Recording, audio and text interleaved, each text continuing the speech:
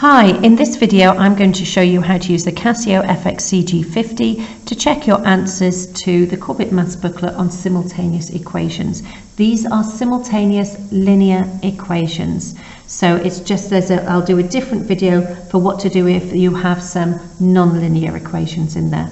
So firstly, if I turn my calculator on, this time for the first time I'm going to take you down to here, option A, which is the equation one. So I tend to use a scroll pad as soon as it gets to letters, execute to open it up. Now there are three separate sub-menus I can go to into here. I can solve simultaneous equations, I can solve polynomials, and there's equation solver there at the bottom. I rarely use that. I did use that when I was doing some work teaching A-level classes and some SUVAT equations and this, that, the other, but on the whole I haven't used it at all for GCSE. Polynomial is useful. Now I know in other videos I've shown you the solve n, and for a polynomial you can do it for a degree up to 6, which is very handy for further mathematicians when we're thinking about solving equations, because it deals with complex numbers as well. But generally you might have a quadratic, and it's just that your quadratic needs to be in the form ax squared plus bx plus c equals 0, just like using the quadratic formula. So that's where you would go through with that one, and I'll put a video together another time to show you how to do that in more detail. So if I push exit, that takes me back. Exit takes me back again, and the one we're going to focus on today is simultaneous. So if I push F1, that's simultaneous. There's no data in the memory at the moment, that's fine. Number of unknowns, you can deal with anything up to 6 unknowns, which once again, very handy the further you go with mathematics. Generally in GCSE, we only deal with 2. So let's have a look. Let's open my booklet. So on the very first question it says do not use trial and improvement, and once again what this calculator will do is it will give me the final answer so I can check my answers are correct. It does not secure any method marks in showing processes. So I have x and y, I have 2 unknowns, and then what we need to have is you need to make sure that everything is lined up in columns. So first variable, second variable equals a number. And then we can enter that onto the calculator. Here it says A relates to X, B to Y, and C to M. And if I have 3 variables, I just have a third row, etc., etc. So first value is 5. I don't use my cursor to move around this time. Execute moves me over. That's 3.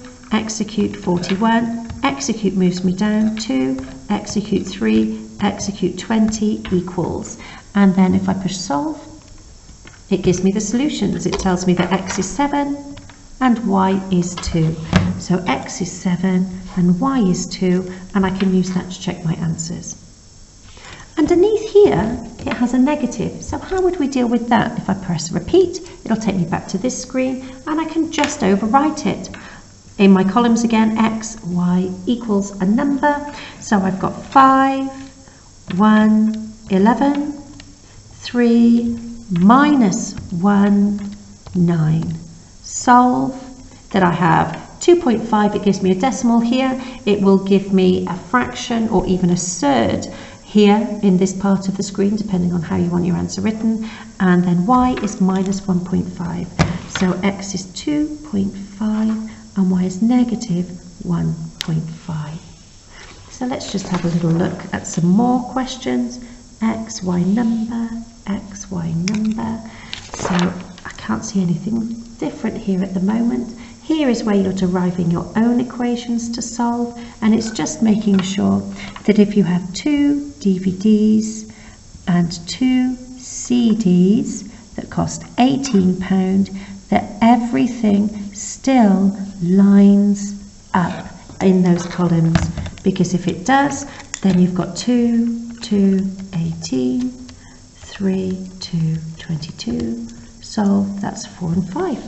So a DVD costs £4 and a CD costs £5. It's just really, really helpful trying to check now to see if there are any questions that have a different format to what we've looked at already. X's, Y's. Here, the letters are the other way round. So you can either rearrange, or you can just know on here what you're doing. So if I did 2 minus 5, 9, 4, 3, 5, and I did solve, I would just need to know that where I've been entering my x value was actually corresponding to y. So it would be that y is here, y is 2, and x is -1. So it can be tricky when it's the same letters in a different order. If you've got more confident mathematicians, you might get them to rearrange, but they may not need to do that. Moving onward, here they're in different columns, x's and y's, so I would have to rearrange this. So I would, to keep x's and y's in the same place, I would rearrange that one, -3x plus y equals 3, and then that is what I would enter into my calculator, -3, add 1 equals 3, and then I've got 1, subtract 2 equals 4, solve, so I get -2 and -3.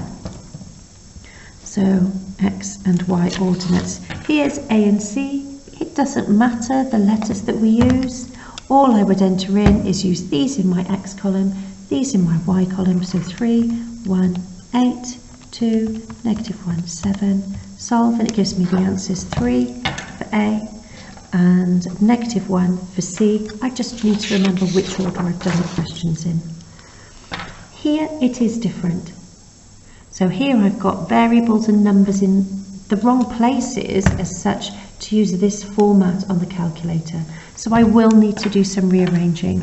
I will rearrange this to give me -x plus 2y equals 10, and this one to give me -2x plus y is -7. Once I've done that, I enter the coefficients into the calculator